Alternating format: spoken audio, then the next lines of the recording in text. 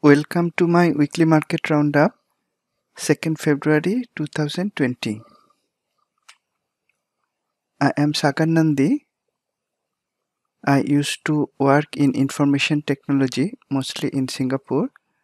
I retired several years ago and now I am living in Thailand, swing trading stocks using the Q trading systems and techniques. You may watch this and other of my videos on my YouTube channel, Trading Profitably. This is my email ID, tradingprofitably@gmail.com. I regularly share stock and market analysis in the traders forum sagarnandi.com and also on my Twitter page Sagar Nandi. All these resources are open to the public and you are most welcome to make use of them. Disclaimer first, this demonstration is for educational purposes only. It is designed to share information on the trading systems and techniques I use. The information presented here should only be used by people who are aware of the risk inherent in trading. Past performance is no guarantee of future return. I am not an investment advisor. This session is not for any recommendation of buying or selling stock or any other instrument. I will have no liability for any investment decision made by the audience.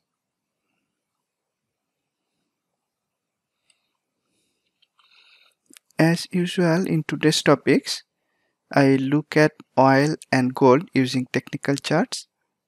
Why? Because they tend to impact related stocks. Then I will demonstrate the use of the 360 degrees analysis techniques where you find the truly high probability low risk trades by aligning forces from the market level, sector industry level, fundamental and also technical level. That was the last slide of my presentation. I will continue now with the live system.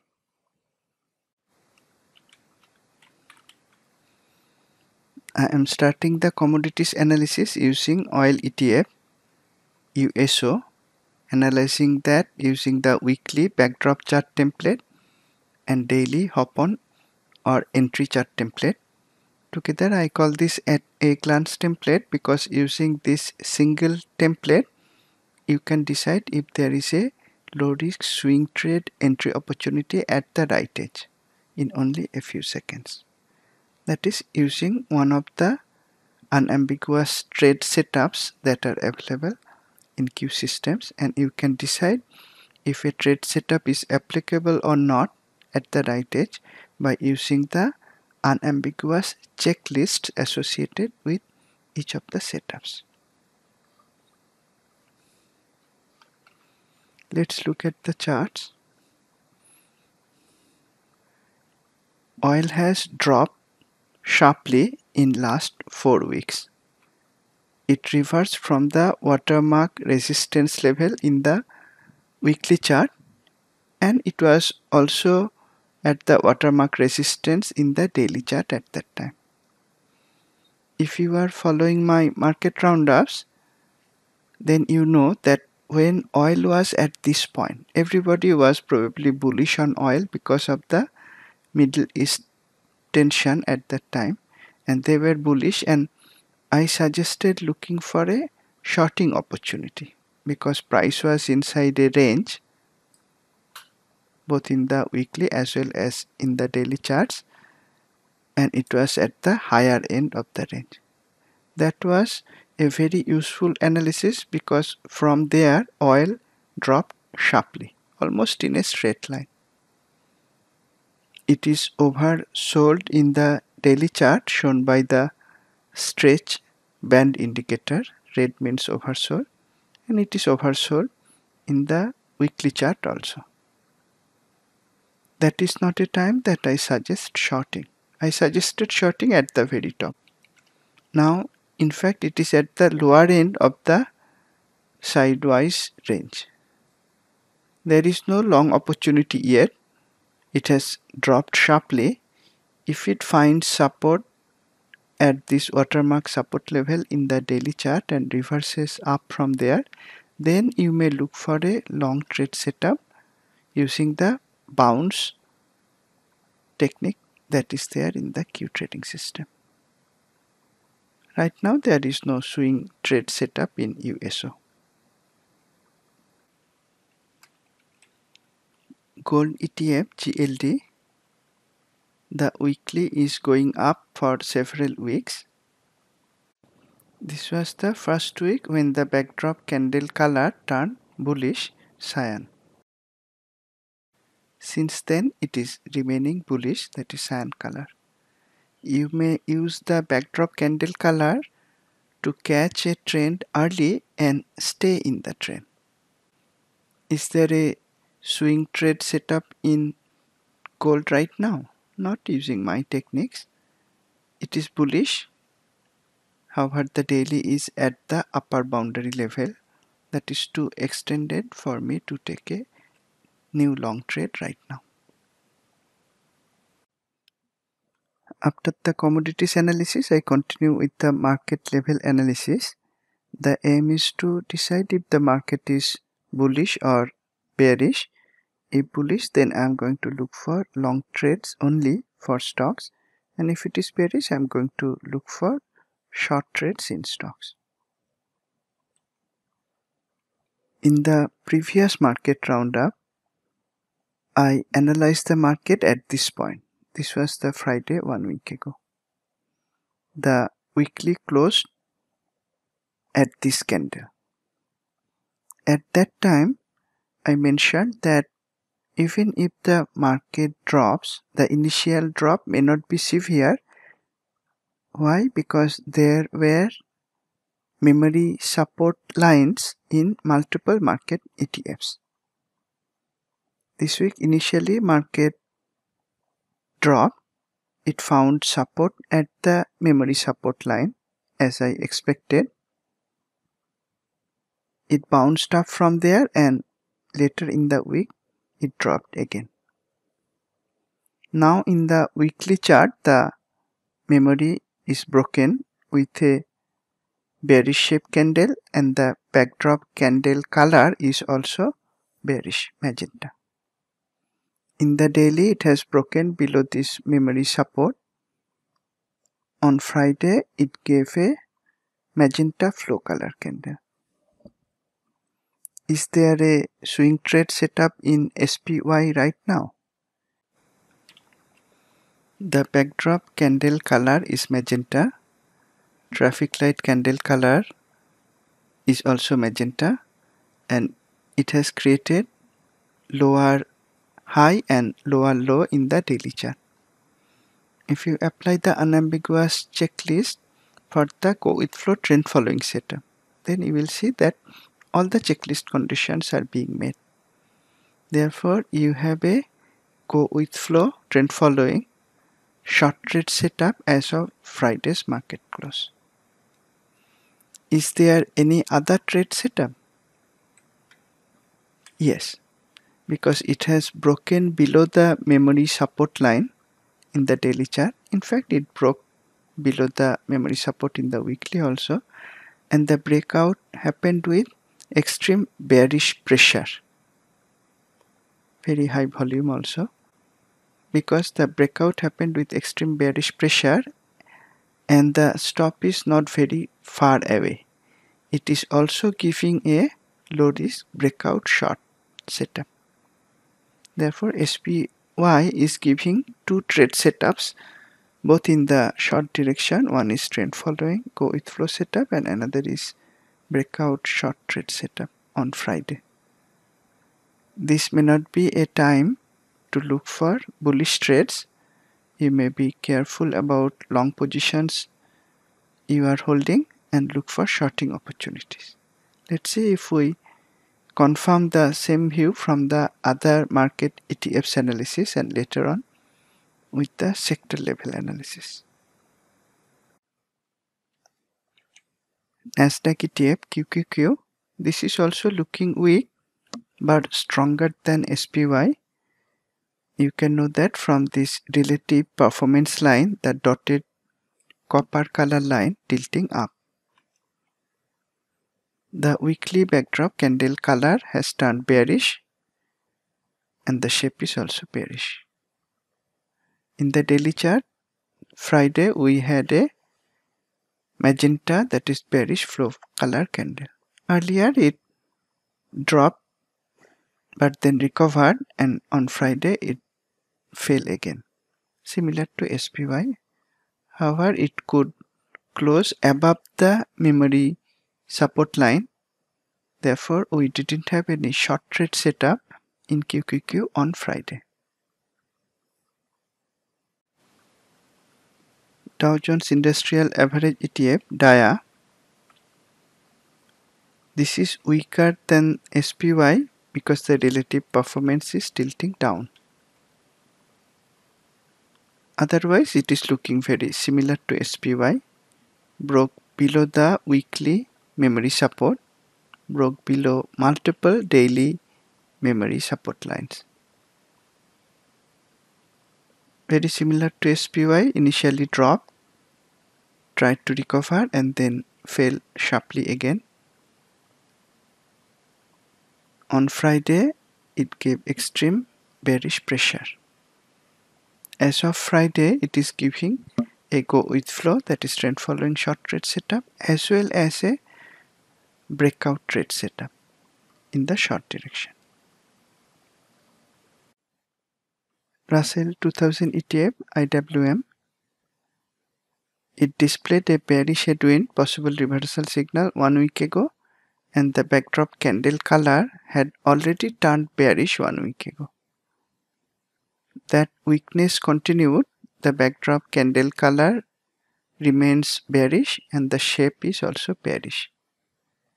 In the daily, similar to the other ETFs, initially price dropped, tried to recover somewhat, and then it fell sharply again.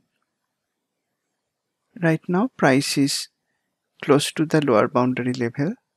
It is looking weak, maybe a bit too extended to the downside to take a new short trade using the daily chart. It continues to be the weakest of the 4 market ETFs. You may look for a short setup using intraday charts if the market continues to go down next week.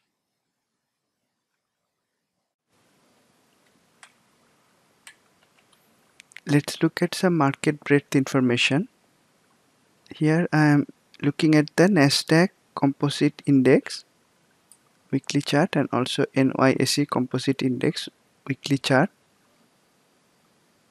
along with 3 pairs of internals: new high low, advanced decline, and up down volume. This market breadth information tells us what is going on under the hood. What is going on? I shared it 1 week ago. The weekly was bullish in Nasdaq, weekly was bullish in NYSE also. However, NYSE had displayed the bearish headwind signal. Looking at that, I suggested caution. Price was above the memory support in NYSE 1 week ago. This week it decisively broke below that with a bearish shape and bearish color candle. Nasdaq weekly candle color is neutral, though the shape is bearish. There is a memory support in the weekly chart of Nasdaq, however that is some distance away. The internals turned bearish. After several weeks, the new high low for Nasdaq also turned bearish, magenta. Advanced decline and up down volume became more bearish. For NYSE, the new high low is still remaining green, positive. However, advanced decline, up down volume became more bearish. The market breadth information using Nasdaq and NYSE composite charts is also showing weakness of the market. I looked at the market ETFs earlier using Q charts. Now let me look at some of the major market indices using advanced decline over 1 day, that is Friday, over 2 days and over 5 days. This is for S&P 500 SPX index. On Friday, 94% of the stocks declined. Over 2-day period, that is Thursday, Friday, 80% of the stocks are down, and over the whole week, 5-day period, 80% of the stocks are down. This is showing severe bearishness for the SPY constituents. Let's have a look at the Nasdaq 100 constituents. From the Q charts, I showed that the QQQ is stronger than SPY. However, that is because of some large cap stocks going up. Overall, Nasdaq constituents are actually weaker than S&P 500 constituents this week. This is the data. On Friday, 94% of the Nasdaq 100 constituents are down. This was the same percentage in S&P 500 constituents. However, the 2-day percentage here is worse, 84% down. 5-day percentage is also worse, 85% of the constituents are down. QQQ or Nasdaq 100 is in fact weaker than SPY when we drill down into the constituents. Again, it is showing severe bearishness of the market. Dow Jones Industrials average constituents. On Friday, 87% of the stocks are down. Over the 2-day period, 87% down again. And over the whole week, 81% stocks are down. Again showing bearishness. Lastly, let us look at S&P 1500 constituents. On Friday, 94% down. Over 2-day period, 85% down, and over the whole week, 83% down. Everything is looking bearish. Is this bearishness seen only in the USA market? Let's do a constituent analysis of several other global markets. This is Australia market using the All Ordinaries Index. On Friday, it was in fact bullish. 51% stocks went up, 33% went down. Over 2-day period, 51% went down, more than 40% that went up, and over the weekly period, 60% stocks went down and 34% went up. When we look at broad indices, it may be better to look at the weekly period to assess the health of the market. Looking at that, Australian market is also bearish. 60% went down, 34% went up. However, not as bearish as the USA market. What about Hong Kong market or India market? I'm not going to look at the China market because China Stock Exchange had been closed since the Lunar New Year. Let's look at the Hong Kong market and India market as well.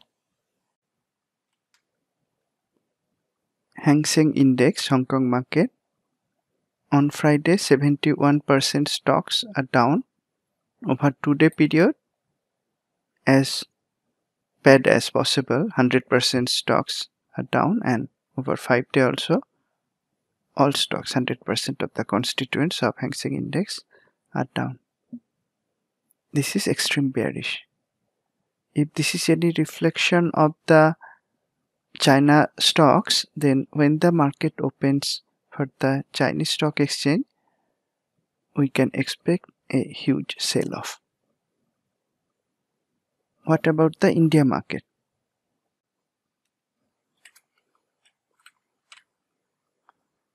I am using the Nifty 500, the broader index for India, instead of the narrower benchmark Nifty 50.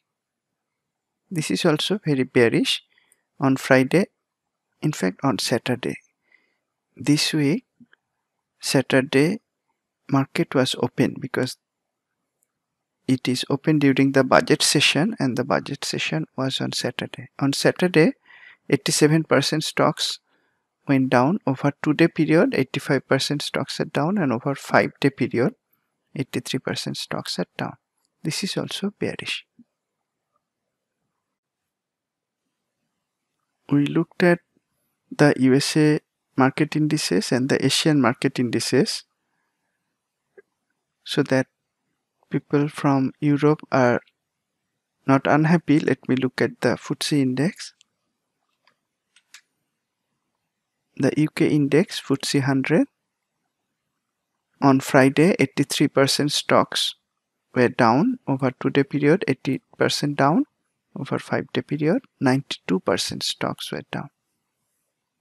Very bearish indeed. That completes my market level analysis. And the conclusion is pretty clear, isn't it?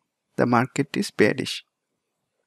In the USA market, several ETFs broke down below their support lines, memory trend lines.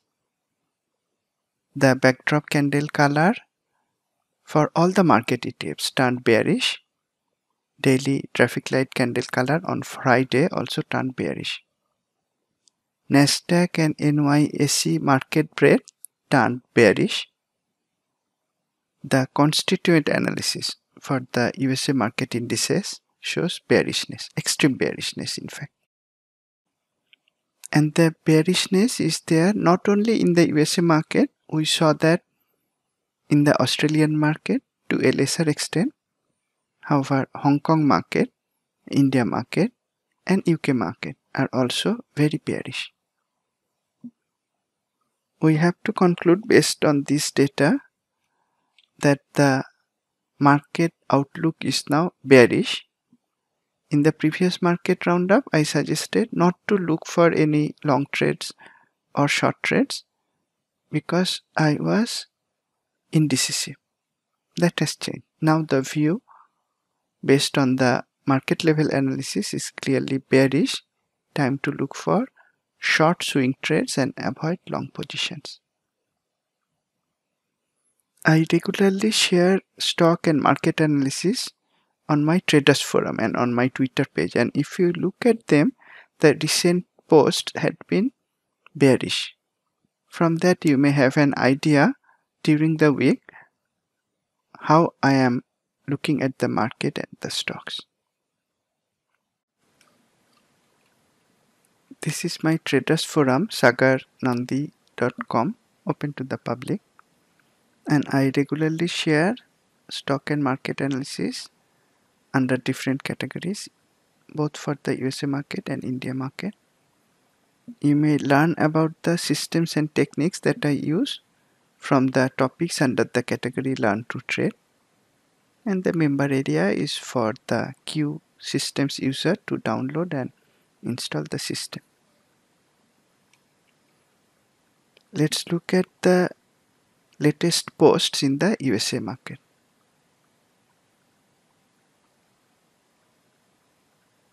I shared this post a few days ago. The semiconductor industry is decelerating today, and you can see that in real time.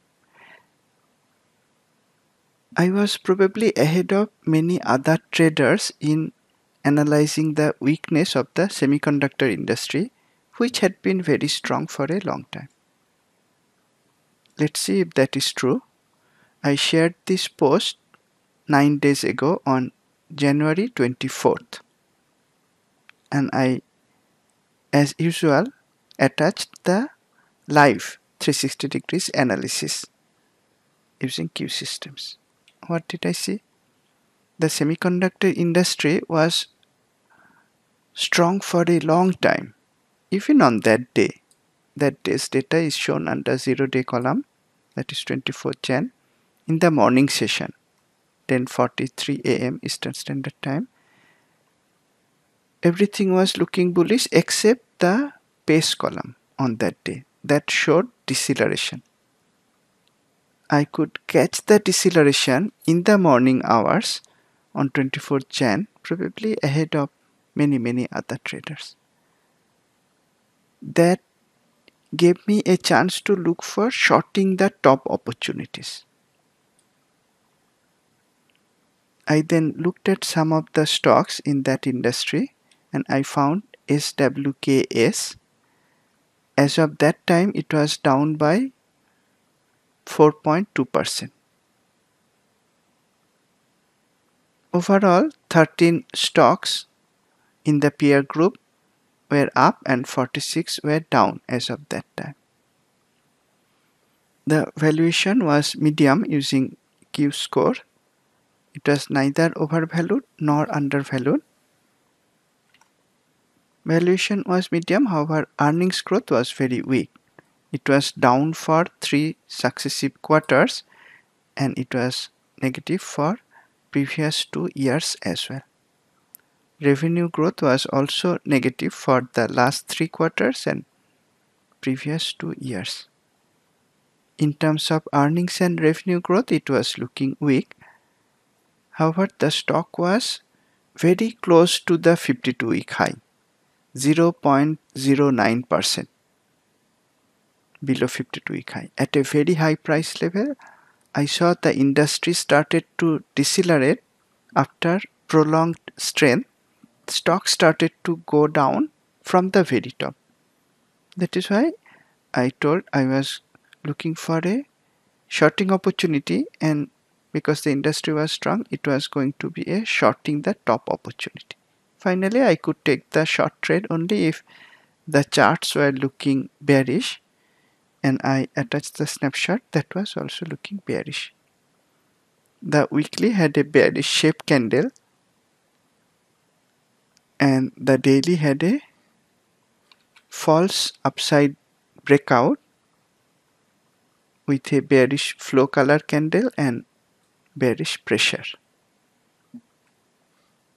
At that time, you could short the stock right at the close of that day.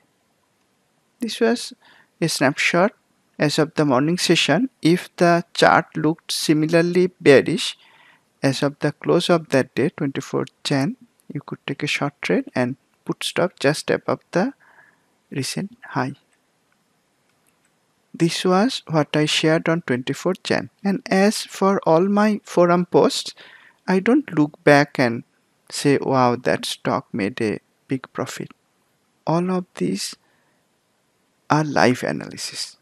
How did SWKS move after that? This is SWKS as of this Friday. The weekly has turned very bearish, both in shape and color, and the daily has fallen down as well.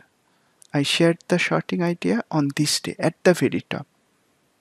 Following the live 360 degrees analysis that I shared in the forum, you already covered more than the risk distance by Friday's close. Using my guideline, you would probably book partial profit and apply trailing stop in the remaining position to try to let profit run.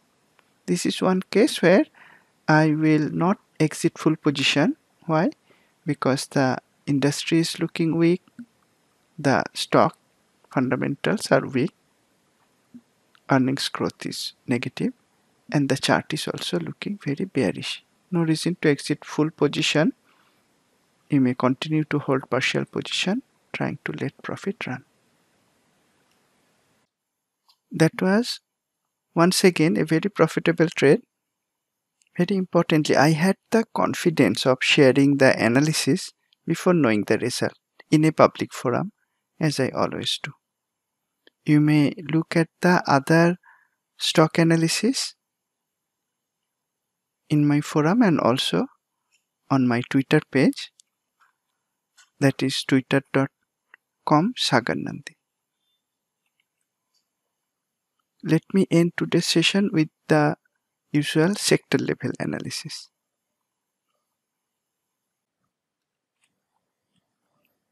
One month sector performance, looking at the 11 sectors across 3 periods. Red bars are for this week, green bars for the previous week, and the blue bars for 2 weeks prior to that. You can see the gradual weakness clearly. This week, all the sectors are down. 0 sector is up, all 11 sectors are down. 1 week ago, 2 sectors were up, 9 were down, and 2 weeks before that, 8 were up, 3 were down. You can clearly see the sector strength deteriorating over time. This week, all the 11 sectors are down, and they are down by large percentages, except utilities, which is also down but by a smaller percentage. Defensive, non-defensive, all sectors are down. That is further showing the weakness of the market.